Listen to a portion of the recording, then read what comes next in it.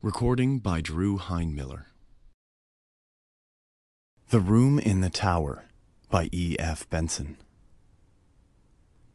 It is probable that everybody who is at all a constant dreamer has had at least one experience of an event or a sequence of circumstances which have come to his mind in sleep, being subsequently realized in the material world. But in my opinion, so far from this being a strange thing, it would be far odder if this fulfillment did not occasionally happen, since our dreams are, as a rule, concerned with people whom we know, and places with which we are familiar, such as might very naturally occur in the awake and day-lit world. True, these dreams are often broken into by some absurd and fantastic incident, which puts them out of court in regard to their subsequent fulfillment, but on the mere calculation of chances, it does not appear in the least unlikely that a dream imagined by anyone who dreams constantly should occasionally come true. Not long ago, for instance, I experienced such a fulfillment of a dream which seems to me in no way remarkable, and have no kind of physical significance. The manner of it was as follows. A certain friend of mine, living abroad, is amiable enough to write to me about once in a fortnight. Thus, when 14 days or thereabouts have elapsed since I last heard from him, my mind, probably either consciously or subconsciously, is expectant of a letter from him. One night last week, I dreamed that as I was going upstairs to dress for dinner, I heard, as I often heard, the sound of the postman's knock on my front door, and diverted my direction downstairs instead. There, among other correspondence, was a letter from him. Thereafter the fantastic entered, for upon opening it I found inside the ace of diamonds, and scribbled across it in his well-known handwriting, "I am sending you this for safe custody. As you know, it is running an unreasonable risk to keep aces in Italy." The next evening, I was just preparing to go upstairs to dress when I heard the postman's knock, and I did precisely as I had done in my dream. There, among other letters, was one from my friend. Only it did not contain the ace of diamonds. Had it done so, I should have attached more weight to the matter, which as it stands seems to me a perfectly ordinary coincidence. No doubt I consciously or subconsciously expected a letter from him, and this suggested to me my dream. Similarly, the fact that my friend had not written to me for a fortnight suggested to him that he should do so. But occasionally it is not so easy to find such an explanation. And for the following story I can find no explanation at all. It came out of the dark, and into the dark it has gone again. All my life I have been a habitual dreamer. The nights are few, that is to say, when I do not find on waking in the morning that some mental experience has been mine, and sometimes all night long apparently a series of the most dazzling adventures befall me. Almost without exception, these adventures are pleasant, though often merely trivial. It is of an exception that I am going to speak. It was when I was about 16 that a certain dream first came to me, and this is how it befell. It opened with my being set down at the door of a big red brick house, where I understood I was going to stay. The servant who opened the door told me that tea was being served in the garden, and led me through a low, dark-paneled hall, with a large open fireplace, onto a cheerful green lawn set round with flower beds. There were grouped about the tea table a small party of people, but they were all strangers to me except one, who was a schoolfellow called Jack Stone, clearly the son of the house, and he introduced me to his mother and father and a couple of sisters.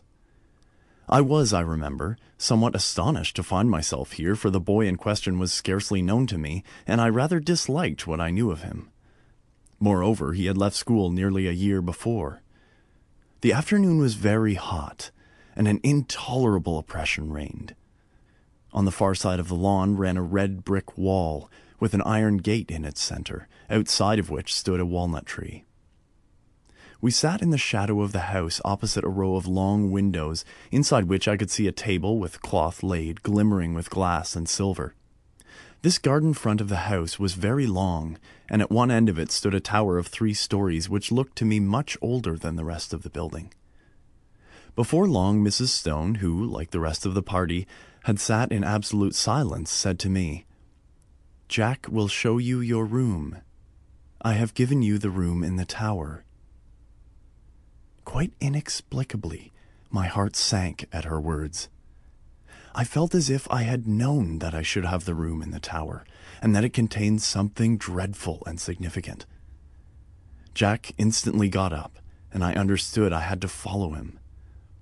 In silence, we passed through the hall and mounted a great oak staircase with many corners, and arrived at a small landing with 2 doors set in it. He pushed one of these open for me to enter, and without coming in himself, closed it after me. Then I knew that my conjecture had been right. There was something awful in the room, and with the terror of nightmare growing swiftly and enveloping me, I awoke in a spasm of terror. Now, that dream, or variations on it, occurred to me intermittently for 15 years. Most often it came in exactly this form: the arrival, the tea laid out on the lawn, the deadly silence succeeded by that one deadly sentence, the mounting with Jack Stone up to the room in the tower where horror dwelt, and it always came to a close in the nightmare of terror at that which was in the room, though I never saw what it was. At other times I experienced variations on this same theme. Occasionally, for instance, we would be sitting at dinner in the dining room, into the windows of which I had looked on the first night when the dream of this house visited me, but wherever we were, there was the same silence, the same sense of dreadful oppression and foreboding. And the silence I knew would always be broken by Mrs. Stone saying to me, "Jack will show you your room. I have given you the room in the tower." Upon which, this was invariable, I had to follow him up the oak staircase with many corners and enter the place that I dreaded more and more each time that I visited it in sleep. Or again, I would find myself playing cards, still in silence, in a drawing room lit with immense chandeliers that gave a blinding illumination. What the game was, I have no idea. What I remember, with a sense of miserable anticipation, was that soon Mrs. Stone would get up and say to me, "Jack will show you your room. I have given you the room in the tower." This drawing room where we played cards was next to the dining room, and as I have said, was always brilliantly illuminated, whereas the rest of the house was full of dusk and shadows. And yet how often, in spite of those bouquets of lights, have I not pored over the cards that were dealt me, scarcely able for some reason to see them. Their designs, too, were strange. There were no red suits, but all were black, and among them there were certain cards which were black all over. I hated and dreaded those. As this dream continued to recur, I got to know the greater part of the house.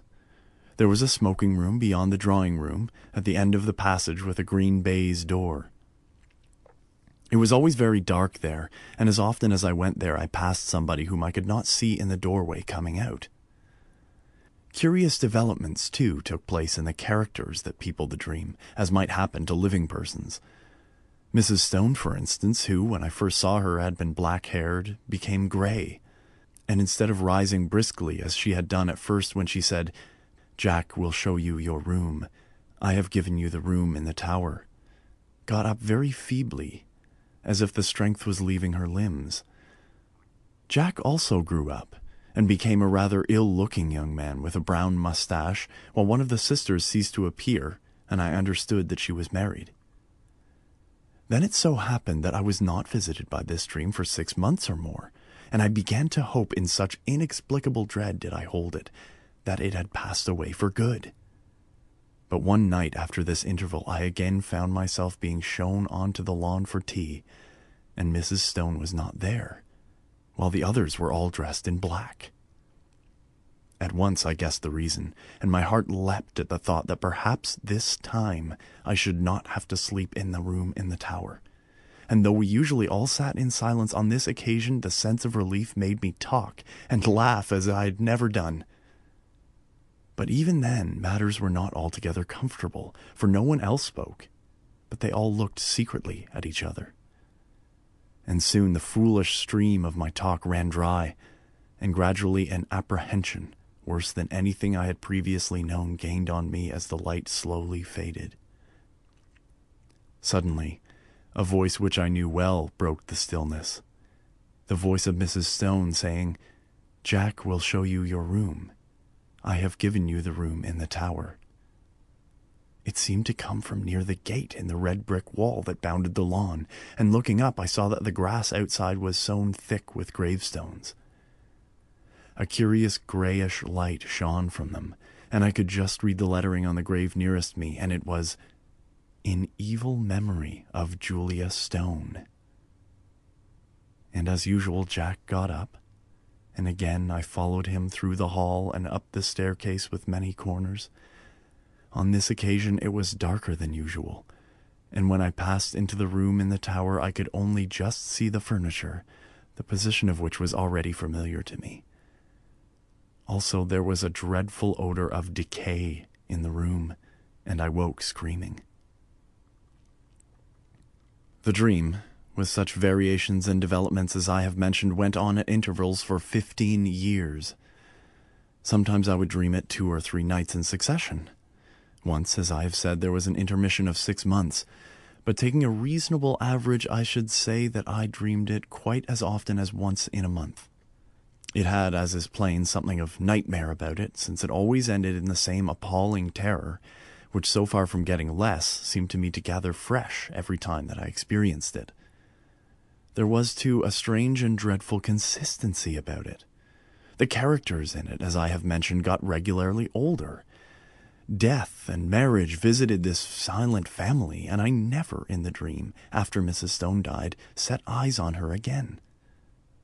But it was always her voice that told me that the room in the tower was prepared for me, and whether we had tea out on the lawn or the scene was laid in one of the rooms overlooking it, I could always see her gravestone standing just outside the iron gate. It was the same, too, with the married daughter. Usually she was not present, but once or twice she returned again, in company with a man whom I took to be her husband. He, too, like the rest of them, was always silent. But owing to the constant repetition of the dream, I had ceased to attach in my waking hours any significance to it. I never met Jack Stone again during all those years, nor did I ever see a house that resembled this dark house of my dream. And then something happened. I had been in London in this year, up until the end of July, and during the first week in August went down to stay with a friend in a house he had taken for the summer months in the Ashdown Forest district of Sussex. I left London early, for John Clinton was to meet me at Forest Row Station, and we were going to spend the day golfing and go to his house in the evening. He had his motor with him, and we set off about 5 in the afternoon after a thoroughly delightful day for the drive, the distance being some 10 miles.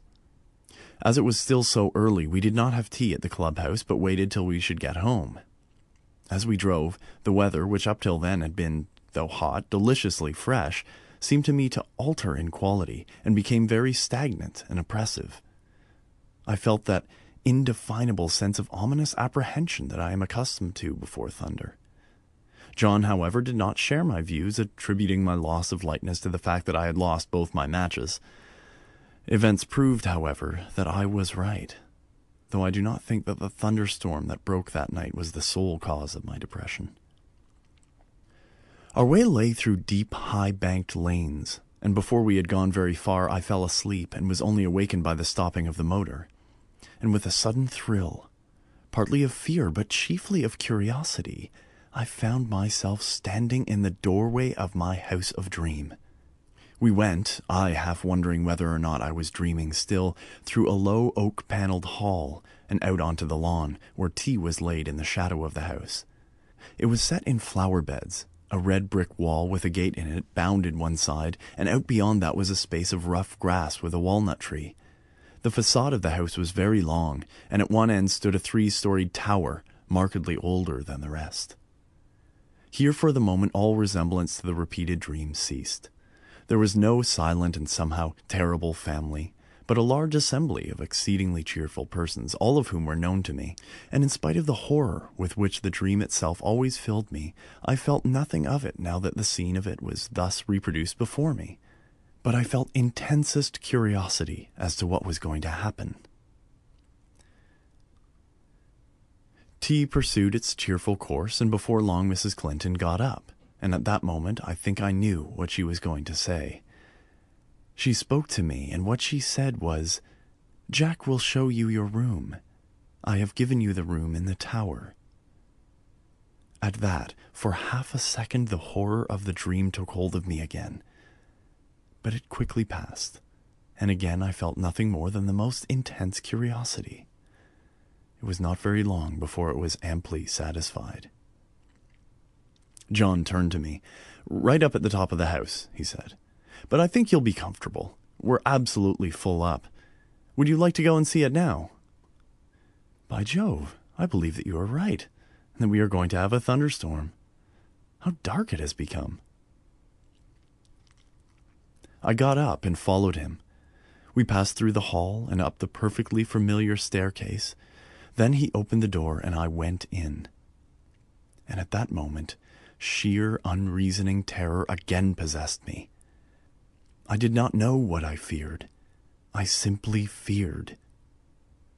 Then, like a sudden recollection, when one remembers a name which has long escaped the memory, I knew what I feared. I feared Mrs. Stone, whose grave with the sinister inscription, "In evil memory," I had so often seen in my dream, just beyond the lawn which lay below my window.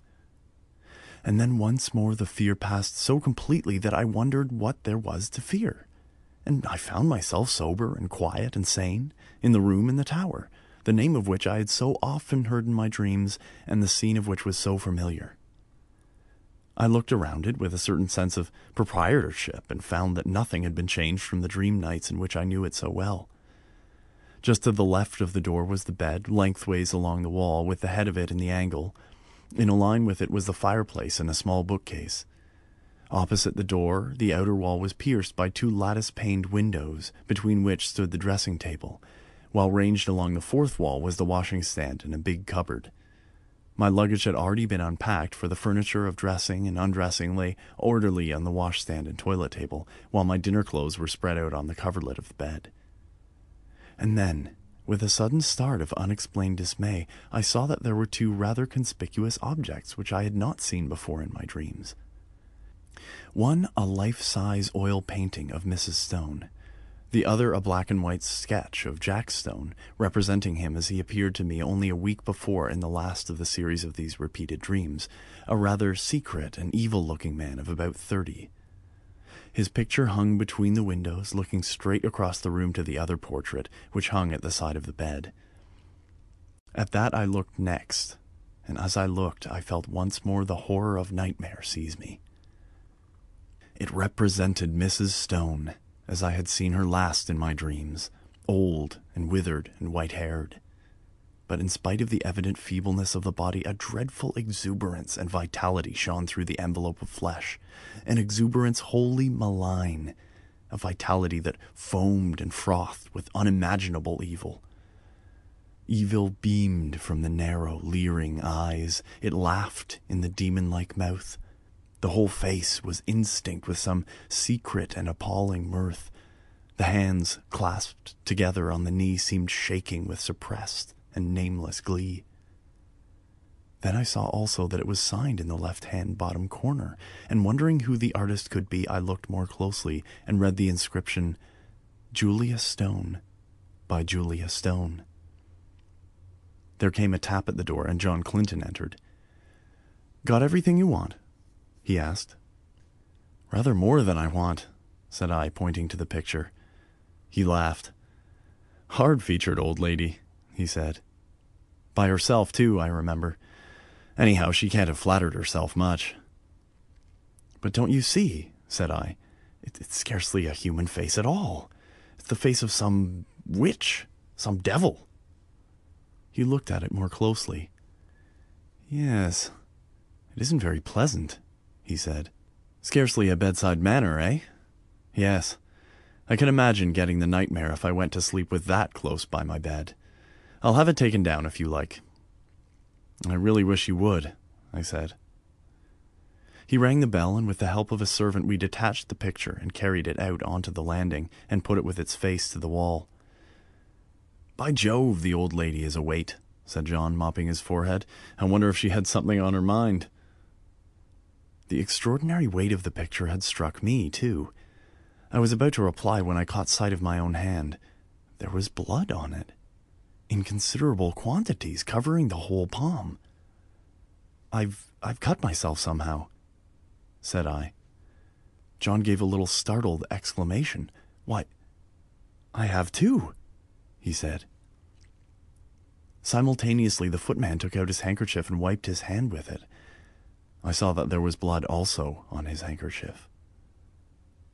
John and I went back into the tower room and washed the blood off, but neither on his hand nor on mine was there the slightest trace of a scratch or a cut. It seemed to me that, having ascertained this, we both, by a sort of tacit consent, did not allude to it again. Something in my case had dimly occurred to me that I did not wish to think about. It was but a conjecture, but I fancied that I knew the same thing had occurred to him. The heat and oppression of the air, for the storm we had expected was still undischarged, increased very much after dinner, and for some time most of the party, among whom were John Clinton and myself, sat outside on the path bounding the lawn, where we had had tea. The night was absolutely dark, and no twinkle of star or moon ray could penetrate the pall of cloud that overset the sky. By degrees our assembly thinned. The women went up to bed, men dispersed to the smoking or billiard room, and by 11 o'clock my host and I were the only two left. All the evening I thought that he had something on his mind, and as soon as we were alone he spoke. "The man who helped us with the picture had blood on his hand too, did you notice?" he said. "I asked him just now if he had cut himself, and he said he supposed he had, but that he could find no mark of it. Now where did that blood come from?" By dint of telling myself that I was not going to think about it, I had succeeded in not doing so, and I did not want, especially just at bedtime, to be reminded of it.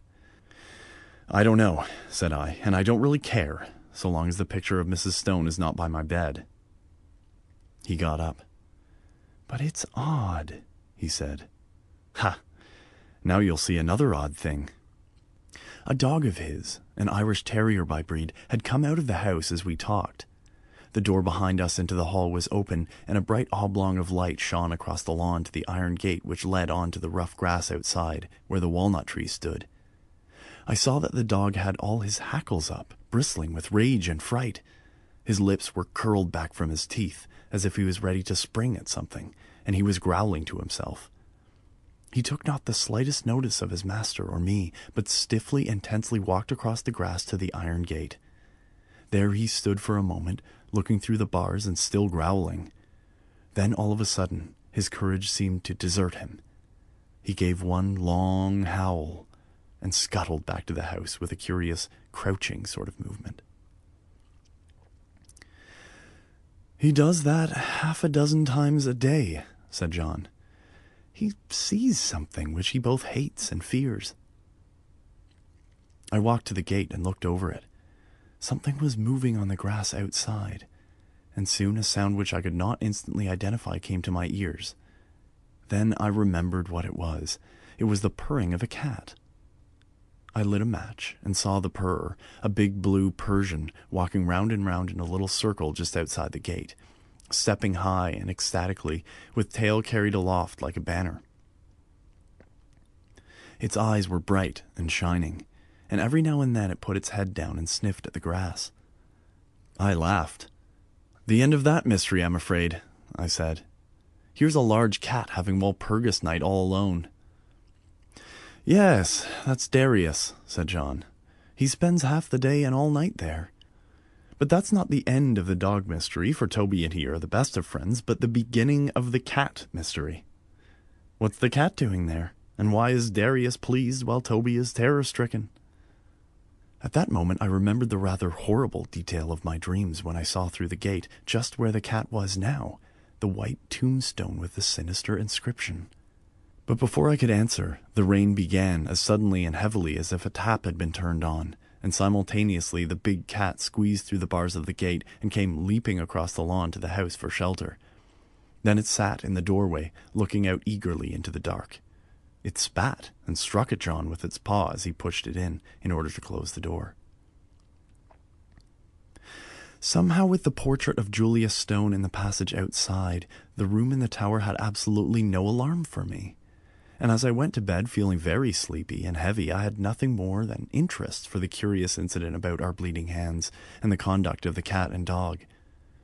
The last thing I looked at before I put out my light was the square empty space by my bed where the portrait had been.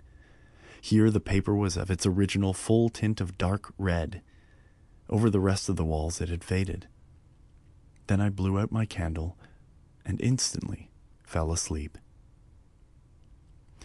My awaking was equally instantaneous, and I sat bolt upright in bed under the impression that some bright light had been flashed in my face, though it was now absolutely pitch dark. I knew exactly where I was, in the room which I had dreaded in dreams, but no horror that I ever felt when asleep approached the fear that now invaded and froze my brain. Immediately after, a peal of thunder crackled just above the house, but the probability that it was only a flash of lightning which awoke me gave no reassurance to my galloping heart. Something I knew was in the room with me, and instinctively I put out my right hand, which was nearest the wall, to keep it away, and my hand touched the edge of a picture frame hanging close to me. I sprang out of bed, upsetting the small table that stood by it, and I heard my watch, candle, and matches clatter onto the floor. But for the moment there was no need of light, for a blinding flash leapt out of the clouds and showed me that by my bed again hung the picture of Mrs. Stone. And instantly the room went into blackness again. But in that flash I saw another thing also, namely, a figure that leaned over the head of my bed, watching me. It was dressed in some close-clinging white garment, spotted and stained with mold, and the face was that of the portrait. Overhead the thunder cracked and roared, and when it ceased and the deathly stillness succeeded, I heard the rustle of movement coming nearer me, and more horrible yet, perceived an odor of corruption and decay. And then a hand was laid on the side of my neck, and close beside my ear I heard quick-taken, eager breathing. Yet I knew that this thing, though it could be perceived by touch, by smell, by eye, by ear, was still not of this earth, but something that had passed out of the body and had power to make itself manifest.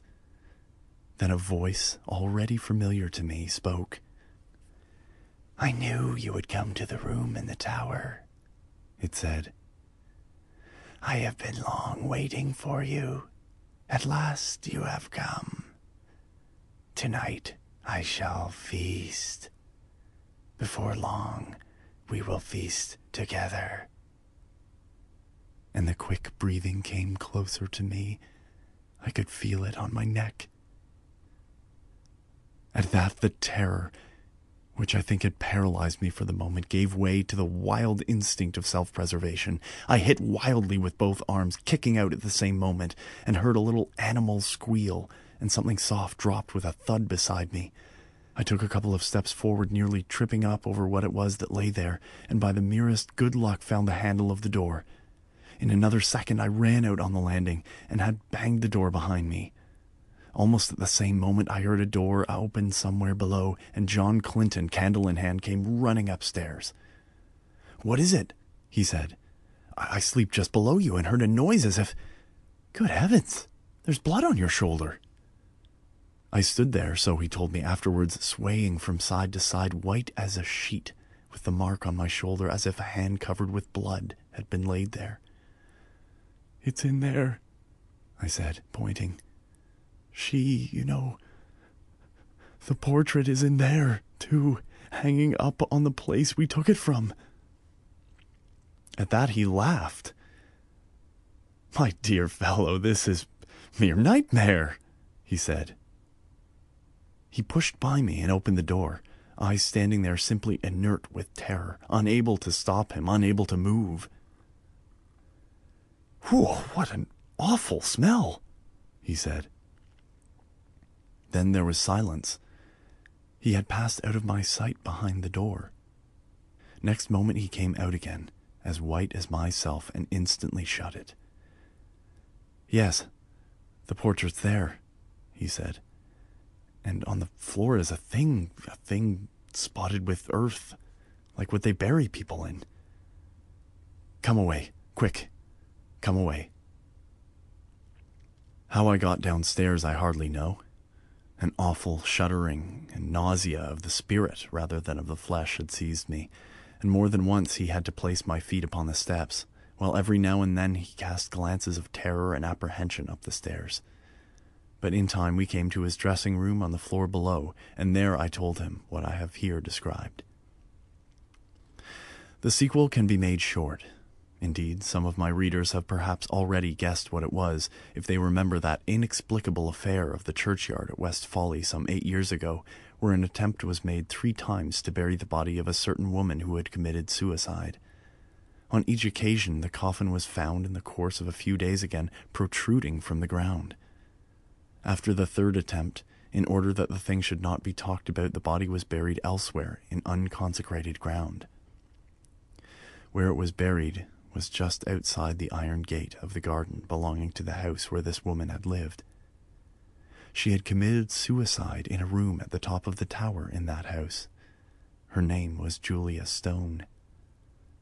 Subsequently, the body was again secretly dug up, and the coffin was found to be full of blood. End of The Room in the Tower